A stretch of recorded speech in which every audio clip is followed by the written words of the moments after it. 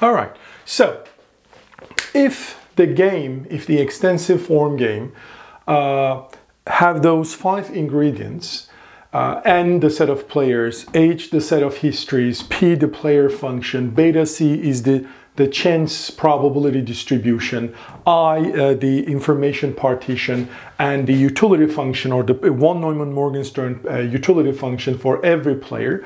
Well, we collect all of those ingredients and call it as an extensive form game. And once we ignore the payoff functions, the remaining structure is, we call it extensive form. All right? Well, if the number of histories in this game is finite, well, then the game is finite. All right? Well, the number of histories can be finite if the number of players is finite already. We assume that. So if the number of histories is finite, that means the number of available actions for each player is finite, because the histories are some sort of a combination of available actions, right? So for that reason, we call it finite game. However, in order to talk about infinite horizon or finite horizon, meaning whether the game is ever ending or not, like the repeated games, infinite horizon repeated games, well, we look at the length of each history. Well, what is the length of a history? Well, simple. If I have a history AK, a sequence, right? I'm sorry. K from 1 to capital K, where K is less than infinity. Well, the length of this history is just capital K, all right? So if the length of all the histories is finite, well, then we call this a finite horizon game. Otherwise, meaning if there exists at least one history which has a length of infinite, well, we call it infinite horizon game. Well, if all the information sets are singleton, meaning there's only one history in each information set, well, then we call this perfect information game, meaning every player can observe all the previous actions before him. All right, so all the histories are perfectly observable. That's what it means in a perfect information game. Otherwise, meaning if there's at least one information set in having more than one history, well, we call it imperfect information game. In an imperfect information game, the information is imperfect because for some players, he may not distinguish the history. I mean, what happened previous to my action? I don't know it. I'm not sure about it. If this is the case, we call it game with imperfect information. What else? Well, we're not going to cover this in this course. However, a very important extensive form games are extensive form games with incomplete information, meaning some players cannot observe not only some players' actions, but also the nature's choices. All right? So this is how we mathematically define it. So if there exists some history which belongs to the nature, meaning after this history H, the nature moves. All right? Could be a null history. Two actions, A prime, all right? And again, if there exists such a history, such two actions, A prime, and some information set, all right? I don't know what player it belongs to, but some information set, such that the following two histories are in the same info set. What are those histories? Well, after history, the nature moves and choose A, and then something happens, H prime. So H prime is not a history, it's just a sequence of actions, all right? Meaning history H occurred, nature chose A, and then something happened. That something is H prime. And in the other history, again, history H happened, nature this time chose instead of A prime, and then something occur, H double prime. H double prime and H prime can be the same thing, can be different things. We don't know, we don't care. But the thing is, if these two histories are in the same info set, which belongs to some player, well, that means that player cannot distinguish the nature's move. Maybe he cannot distinguish the other player's move. We don't know, but he cannot distinguish whether nature took action A or A prime. Well, then we call this game of incomplete information. Okay? Okay, let's work on this example and see how we can describe each one of those terms like N, H, Z, the information partition, etc. So this is the game tree. There are two players, as you see. Player 1 moves first, choose left and right. Then player 2 moves. Depending on player 1's action, player 2 either chooses between X and Y or W and Z. And then after player 2 moves, player 1 cannot observe player 2's actions. However, if player 1 has chosen left, well, player 1's options are either B or F. And if player 1 has chosen R, then the player 1's actions are either C or D. Okay? Well, there are two players, so we denote N as, the set 1, 2. Well, what about the set of histories? Well, this game has a lot of histories. All of them are finite. Always the null history or the initial history is one of them. Player 1 playing left or right, these are two other histories. And then player 1 playing left, player 2 is playing X. So LX is one history. Symmetrically, LY is another history. And while this time player 1 is playing R, and then player 2 is playing W is one potential history, right?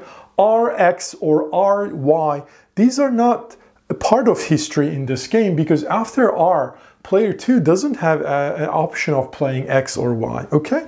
So RW, well, what else? Well, now player 1 chooses L, and then 2 plays X, and then player 1 chooses B, right? So LXB, and obviously LXF, and then obviously symmetrically LYB, LYF, so I'm not going to fill up the rest, but you got the idea, I hope. RWC, RWD, RZC, and RZD. Okay, so these are all possible set of histories. Well, what about the set of terminal histories? Well, those are histories where the game is over. Obviously, the null history left, right, or LX, LY, these are not terminal because after LY, for example, player 1 has the option of choosing an action, so it's not the end of the game. So in this game, for example, LXB is a terminal history.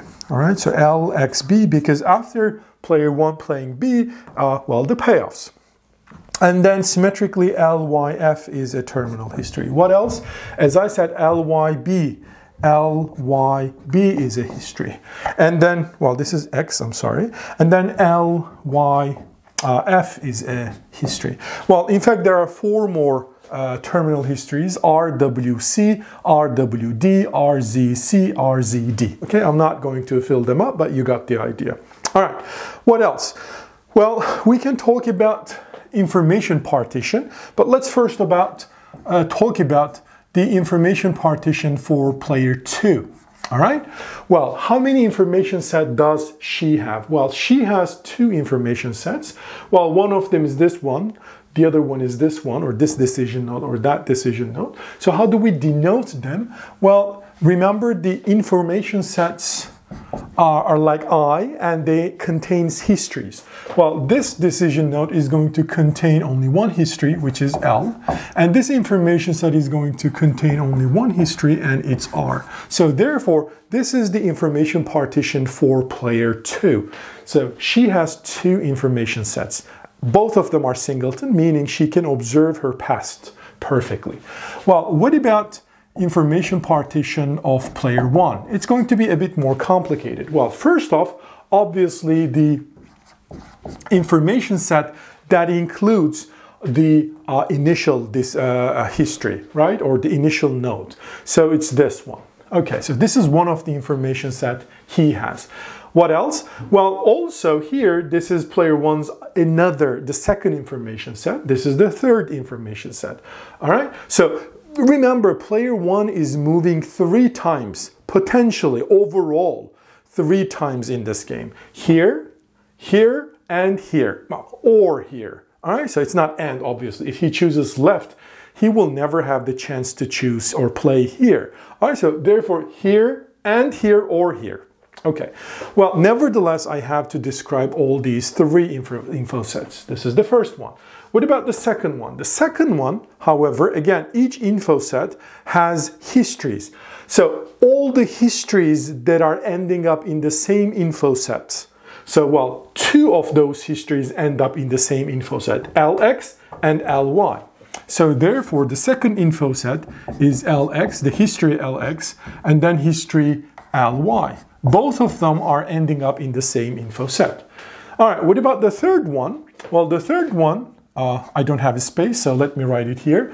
RW, that history also end up in the same info set with RZ.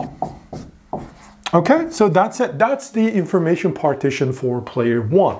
Well, what about the information partition of all the players? Well, it's basically information partition of player one and player two. Okay, so I'm not going to write it because it's just a repetition. All right, what about the player function? Well, player function basically maps each history and or info sets to a player. Well, here there's no nature playing, so only player 1 and 2. So what is the player who moves at the beginning of the game? Well, it's player 1, as simple as this. Well, I am going to use not histories but info sets. What about, who plays or choose an action after the history L or after this information set? Well, obviously after history L, player 2 moves. All right, so after, well, symmetrically after history right, player 2 moves again, right? Well, what about this? Who moves after info set LX and LY? All right, again, this is player 1. So you can remember, you can use P of I or P of H. They're going to be the same thing as long as H is one of the histories in this information set I. All right? So similarly, for this info set, which player moves? Well, it's player 1. Okay, so that's how we sort of pull out this player function from the given game tree. Well, obviously, if you're not given the game tree, but just this description, you can go back, sort of a reverse engineering, and then create the game tree, right? Because they're equivalent. Well, finally, what is the payoffs? Well, the player 1's payoff and player 2's payoff depends on the history, right? A terminal history. For example, player 1's utility after history L. This is not well defined because remember, after L, the game is not yet over, and we did not define the preferences over unfinished game. We defined preferences over finished part of the game, meaning terminal history. So therefore, if you want to talk about payoff, well, you have to give me a terminal history first. For example, LXB. What is the utility if the terminal history is LXB? Well, simple, right? Player 1 gets 4, player 2 gets LXB 2. What is the payoff of player 1 if the terminal history is RWD, for example? RWD. Well, just simple. Follow the RWD. Well, you end up 5, and player 2 end up 0. All right? So exactly this way, what is the payoff of player 1 after history, terminal history RZC? Well, it's 0 for player 1 and 5 for player 2. As simple as this.